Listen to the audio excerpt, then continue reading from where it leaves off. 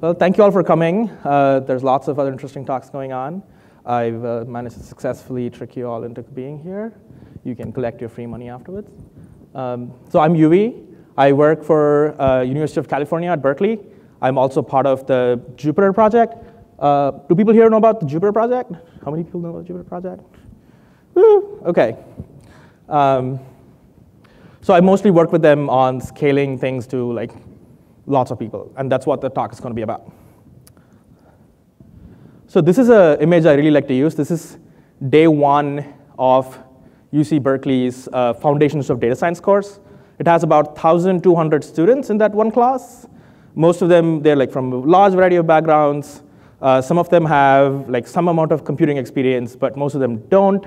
But they've used a computer for a long time. They're like 16-year-olds in 2017, but they've not like used the command line or anything of that sort.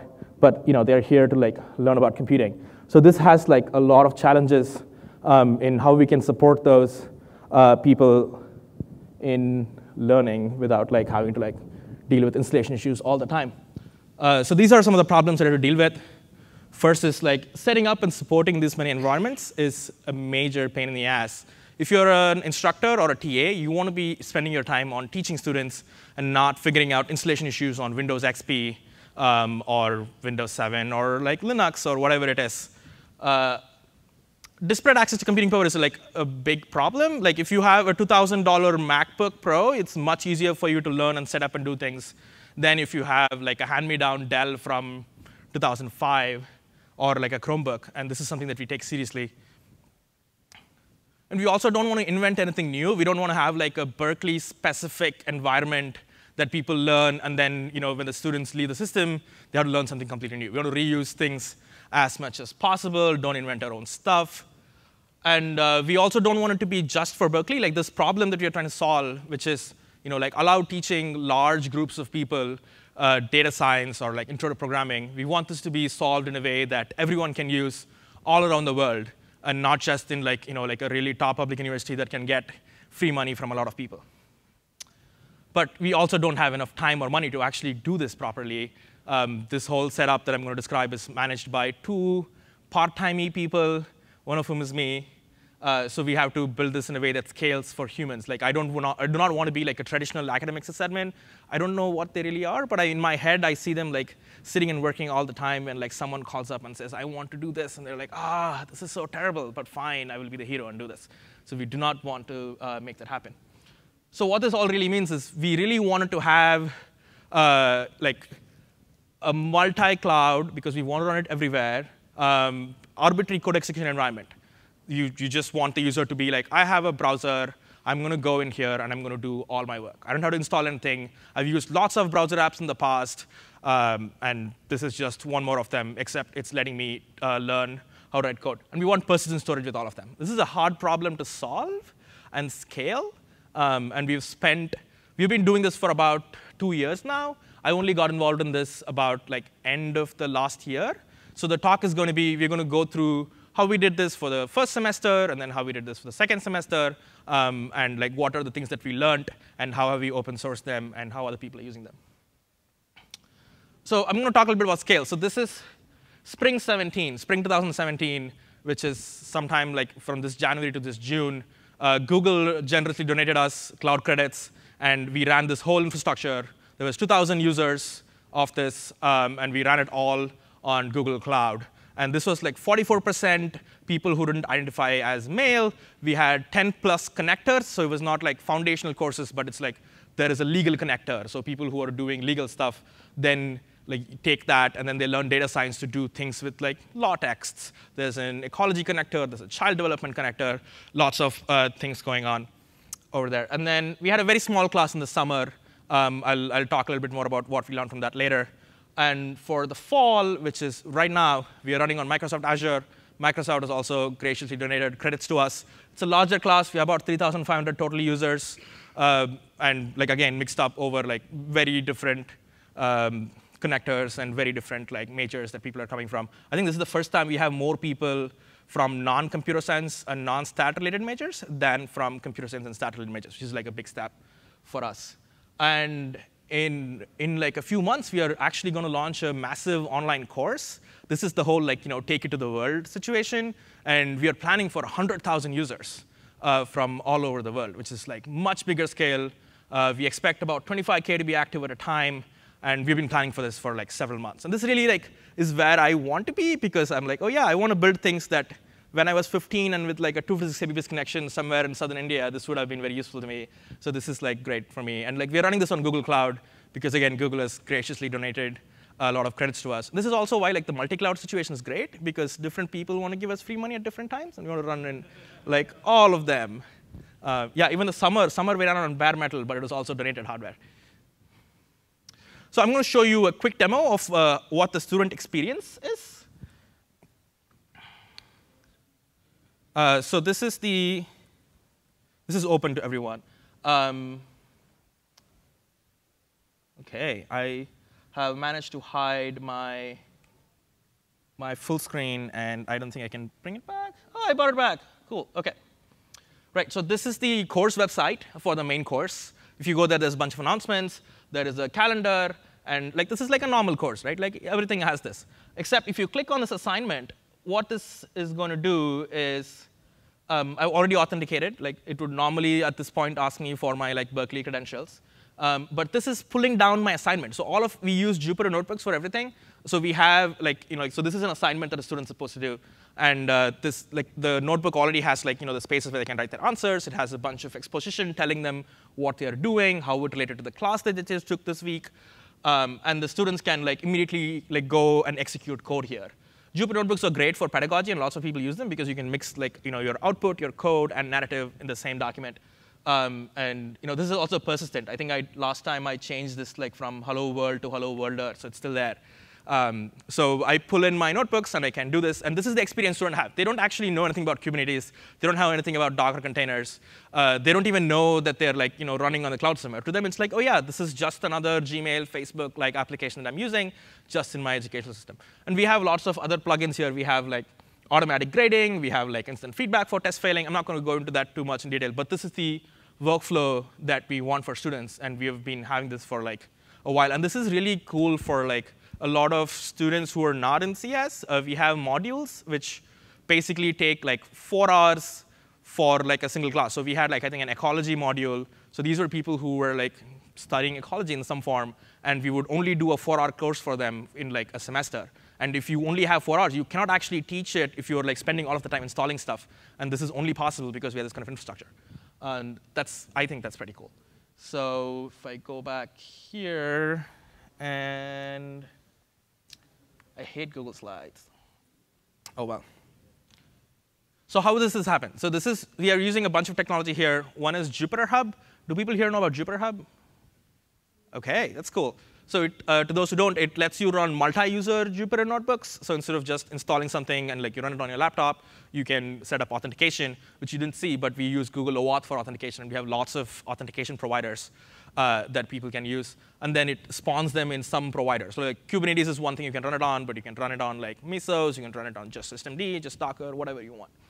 But in our case, we're using Kubernetes because I'm not going to go into like Kubernetes is awesome here because I think you're tired of that by now, and you have a day of that to go. We also use Helm everywhere for doing our deployments. I'll talk a little bit more about our deployment strategy later. But it's been really, really useful to us to use this. I'm going to go through a very quick overview of how JupyterHub itself works, in our setup at least. So we have a Kubernetes cluster.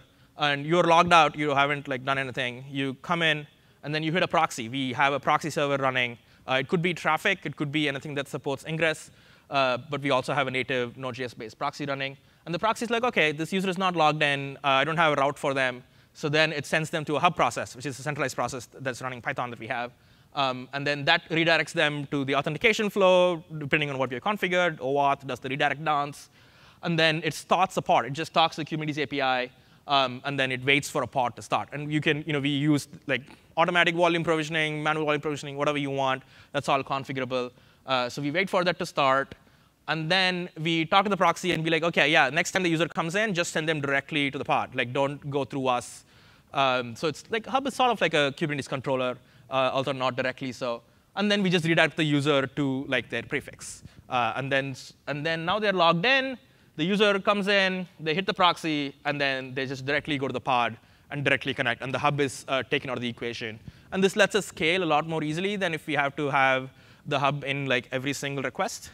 And it also lets us like do like restarts. So if the hub is down, it's not HA yet. So when we do a restart to do a deployment, then users can't authenticate for about 2 seconds, which is much better. It still sucks, but it's much better than like nobody being able to use the system for 2 seconds.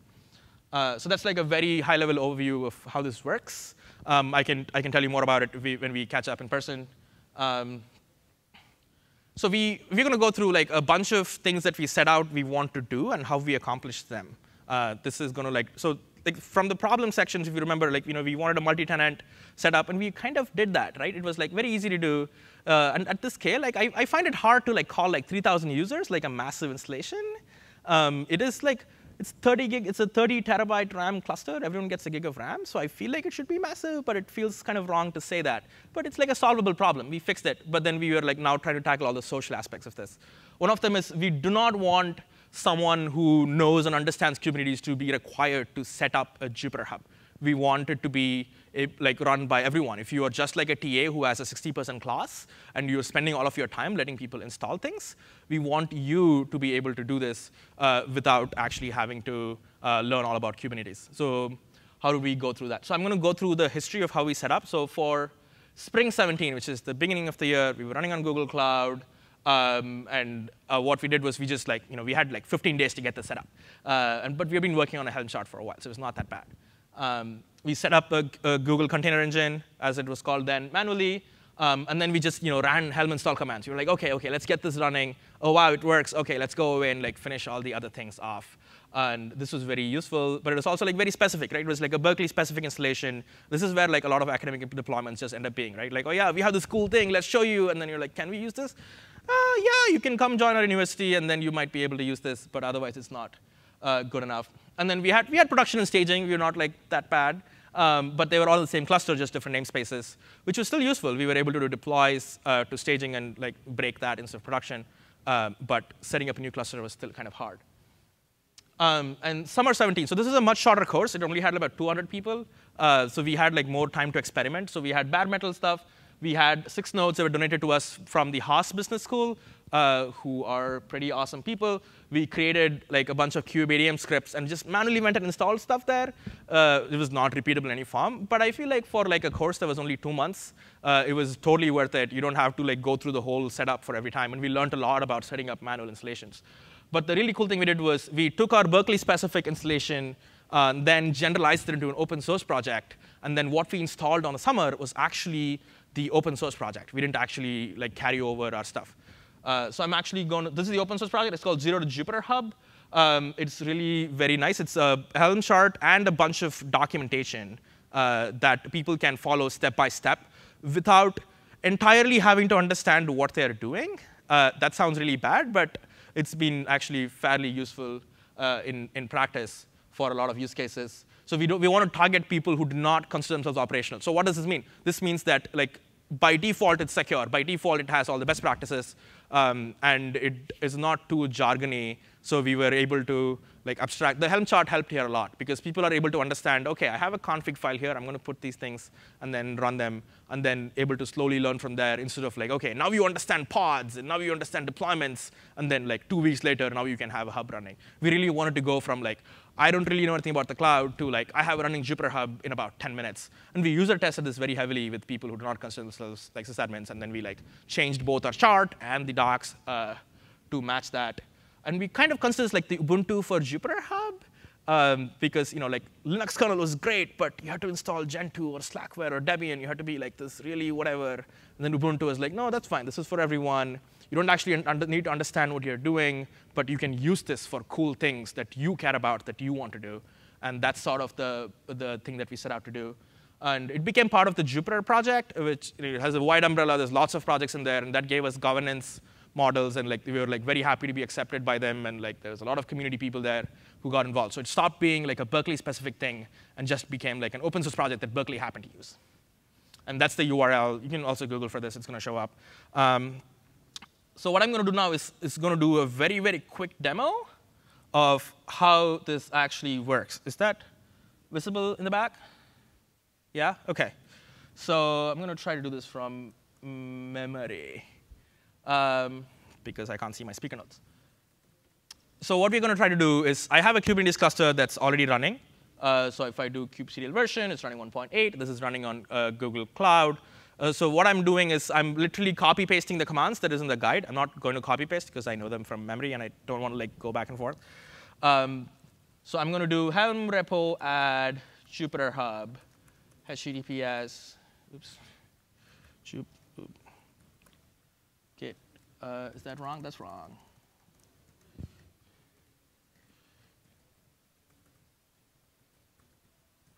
OK. So helm repo update. We're not in the official chart repository. We have our own thing because of lots of reasons that if you're involved in the helm, I can tell you. And now I am going to create a config file. It still needs like a secret token to function. We don't want to auto-generate it, because that's very insecure. But users seem to be comfortable doing just this one thing. And we say like run OpenSSL and like copy paste it, but I'm going to use some Vimfoo to make that happen. Right, so we have this config file now, and we basically want to say, OK, let's just realize this into an actual JupyterHub instance that does something that's useful. So I'm going to do helm install name equals to kubecon demo2, namespace equals to kubecon demo2, JupyterHub / JupyterHub. We tell people to version everything explicitly. So 0.5, then f config.yaml. So this is also just, again, directly from our the 0 to JupyterHub guide. You can copy paste this, and it'll just like completely work. It's going to take a minute, because we also pre-pull all our images, because they're like sometimes really large, and we don't want our users to like wait for them to happen when they first show up. OK, so this is now set up. And I'm just going to wait for like the service to, what do I call this? kubecon demo 2. OK, get SVC, and it's still pending. Well, that's going to take a minute. But that's it. So this is pretty much all of it. And like the default installation is already useful. It ships with Conda. It ships with a bunch of like useful base libraries that a lot of people use. And of course, you can switch it out for your own image if you want very easily by just changing the config files. We also give every user gets a gigabyte of persistent storage by default when they log in. And we use Kubernetes' really nice dynamic provisioning to make that happen. So OK, I have an external IP now. So I'm going to go back to a different browser, and I'm going to open that. And hopefully that works. Yay. So by default, the authenticator just lets you in no matter what you have. So I'm just going to say kubecon, and OK, typo it, but it doesn't matter. But you can easily configure this to use whatever authentication you want, LDAP, OAuth, and whatever else. OK, so you do this. So this like creates a persistent disk and attaches it to your pod. So that can take several seconds. So this, like a lot of people use this for their workshops. So if you have like a day-long workshop, a lot of times it just ends up like you're spending time installing things. Now instead, they just set this up the day before, and they use either like the free credits on Google Cloud, or like we also support instructions on Amazon, Azure, and some of the academic clouds. So people just end up using whatever it is that they have. And the multi-cloud nature of this is very helpful, because we don't actually have to like set up a separate installation setup for all of them. We just like, we'll get you to Kubernetes using any of these external solutions. And then on top of it, it's all kind of the same. So well, usually it's not this low.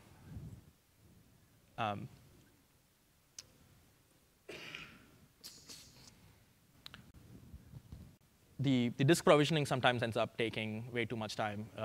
I'll talk a bit about storage afterwards. It's been really the biggest problem for us. Yay, we have this. And users can also like distribute materials with it. We have instructions on how to do that. So a lot of workshops just have an initial set of material. Then they set this up, and then they do this, and they tear it down. And it's very useful. And the people are just like, oh, yeah, I just want to teach people like, like PyTorch or like scikit, and I don't actually want to learn anything about Kubernetes. And this does that purpose very well.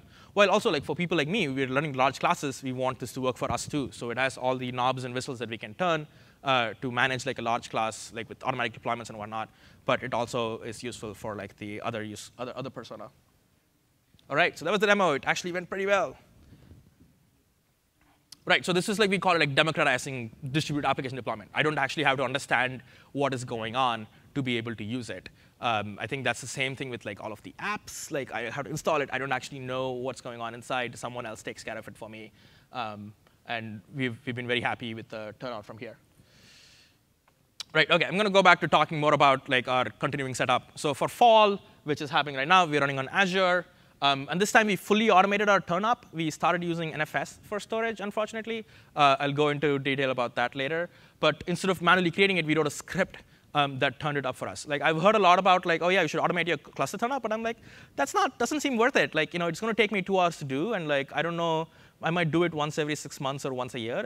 Is it worth it? But it totally ended up being because we were able to like very easily performance test multiple things. Like because instead of taking 2 hours to set up, and then we are not sure if the setup that we did was fully reproducible, it's like 2 minutes to set up on like a script. So we could be like, OK, let's do this, and then test it out. And that was very, very, very useful. We were able to fix a lot of performance and like race conditions in our application because we were like, OK, let's just spin up a cluster and throw like 5,000 simulated users at it. And that like rats out all the race conditions. And we did this for like almost a month to make that happen. And that's all because we were able to automate cluster turnup. And that was very, very cool. This also let us have fully separated staging and production environments because that was like one line instead of like, OK, I have to spend another day doing the exact same thing. No. And now this is the online course, which is like an order of magnitude bigger, right? It's like 100,000 users versus 3,500 users, which is totally different. So this time we have like completely automated everything, including like provisioning of the NFS server, setting up multiple hubs that we can load balance against. And last time we only had one NFS server. This is going to be 20 NFS servers, and that all totally works out OK. And we have a simple Python script that drives both Helm and Google Deployment Manager. Google Deployment Manager is like AWS's CloudFormation, or Azure's like Azure Resource Manager, and it basically has YAML that lets us declaratively specify the resources that we want, and it's very cool. And it also has like we fully separated them, including in like separate projects, so that like we don't run out of credits on one or the other. Right. So that was like that's where the MOOC is, and like we are very happy with where we have come to along there. So the next thing that we wanted teaching staff to be able to do most of the deployments themselves. We don't want to get a call saying like, oh, my class is at 9 a.m. I know it's only 8 a.m. It's 8 a.m. right now, but can you install this for me because otherwise my class is not going to run. We wanted to put that power back in their hands so that they can stop bugging us. And so we did a bunch of work around automated deployments. One is, of course, where do we store our configuration? Because it's a YAML file, of course, but like where does it go? For Spring, we had a public GitHub repo. I come from Wikimedia, so like my instinct is always like, oh yeah, everything should be public by default, unless there is a very good reason it should not be. So we had a public GitHub repo with all of our config, and we had a private repo on like a single Bastion server that we backed up, hopefully, that had all the private config, and we just merged them together when we did stuff. And this was OK.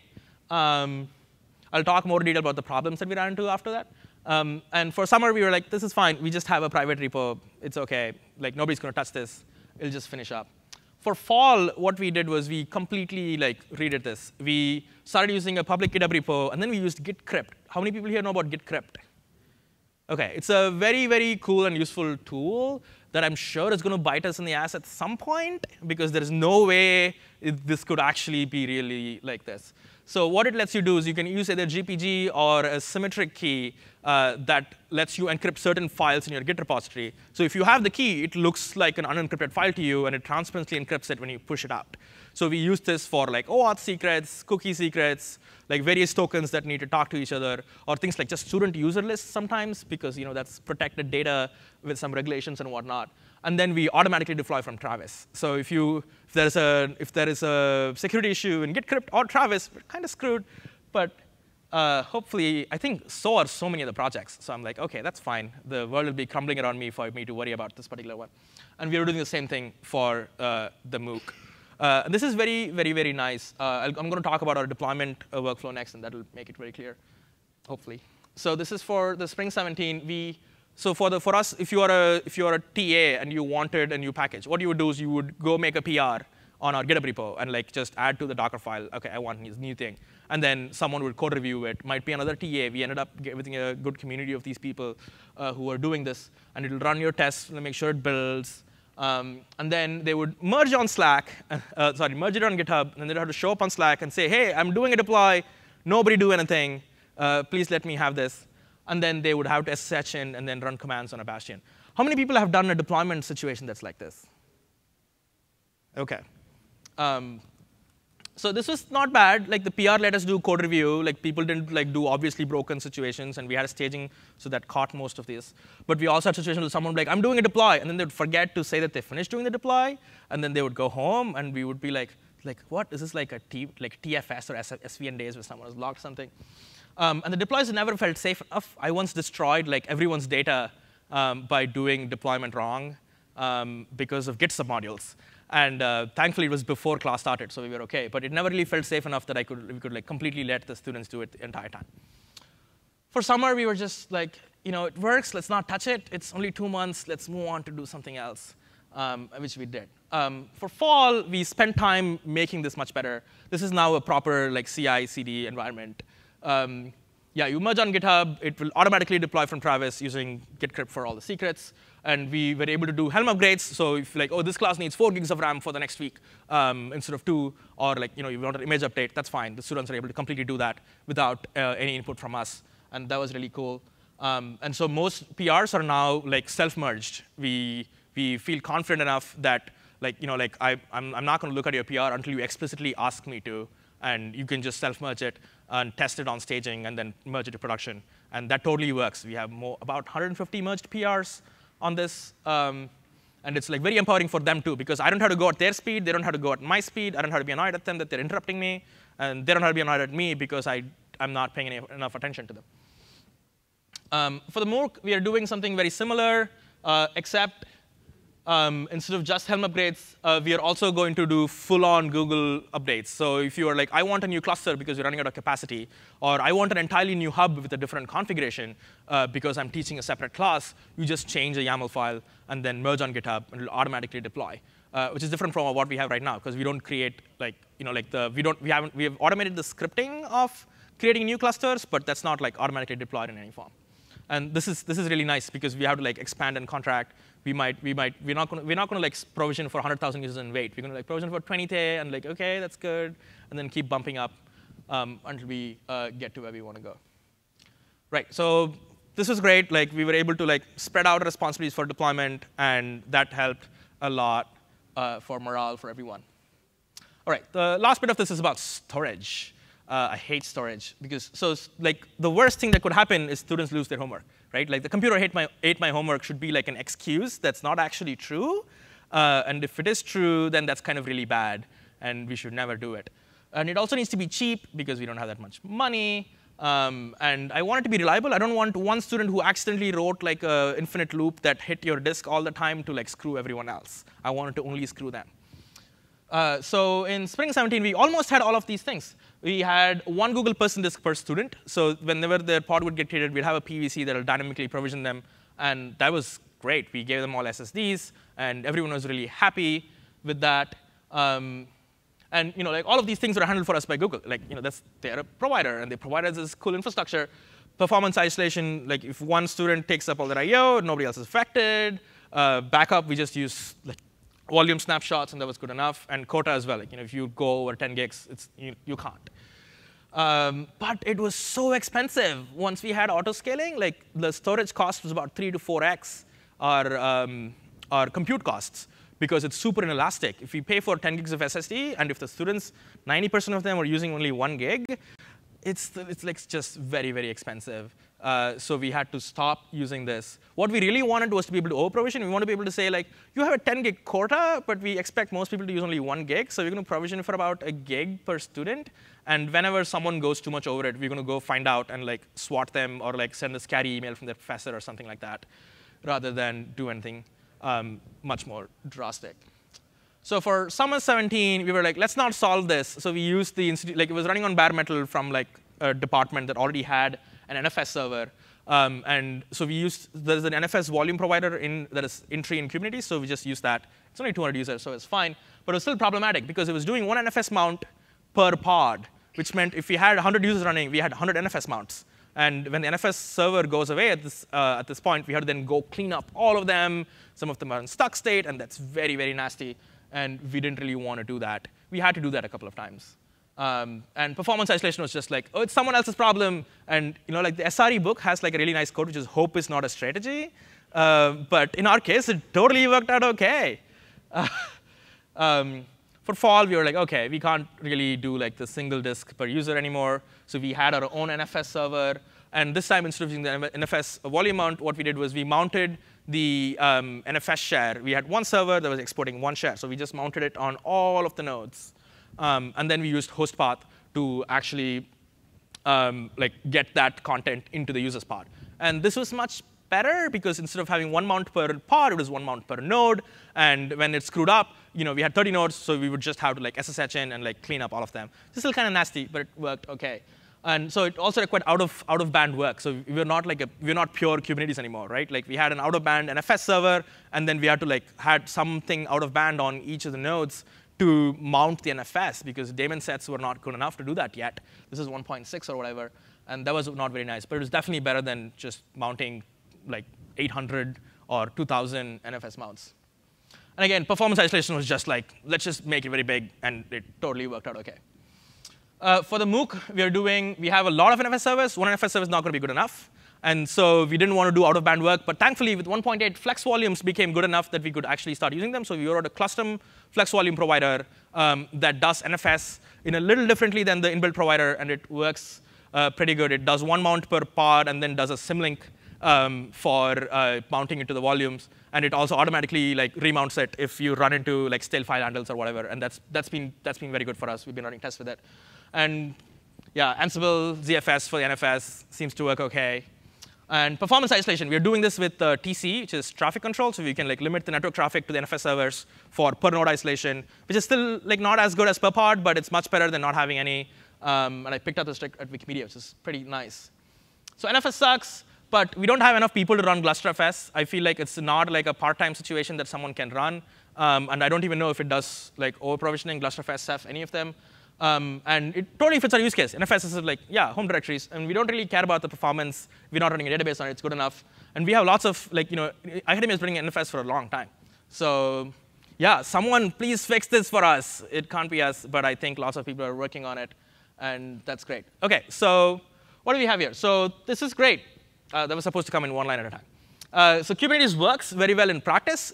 We kind of were able to take it for granted that once we had Kubernetes up and running on some platform, we can just we don't have to repeat all of our work. Getting Kubernetes up and running was the work, and then we just start from where we were last semester or the previous time rather than start from scratch, which is super cool.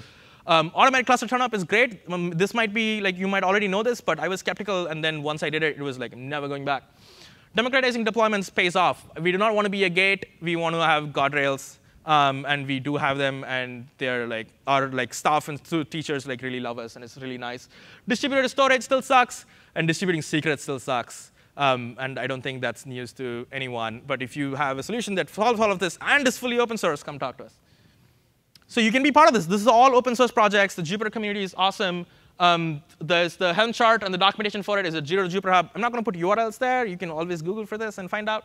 And the Kubernetes integration is called KubeSpawner. That's the JupyterHub plugin that talks to Kubernetes and makes all of this happen. And these are some of the things that we're working on. We're going to scale to 100,000 users. We're doing lots of performance testing. And we are working with some of the people from Google on TensorFlow integration. We're working with some of the people from Dask on again, working with Dask. And we're also working on CI for our Helm charts, because it's a fairly complex Helm chart, and we want to figure out what to do. And that's our Gitter, which is what we use instead of IRC or Slack. And this is all not just me. There is a massive team of people who I'm not going to list, but they're all part of the Jupyter team, JupyterHub team. They are awesome. So this is a very great way to do things that are both technically challenging and have lots of social impact while working with a pretty cool team. So that's it. Thank you all for coming. I don't know if we have time for questions. Do we have time for questions? No. OK. But I'm going to be here. You can find me with my hair. Please feel free to ask me questions.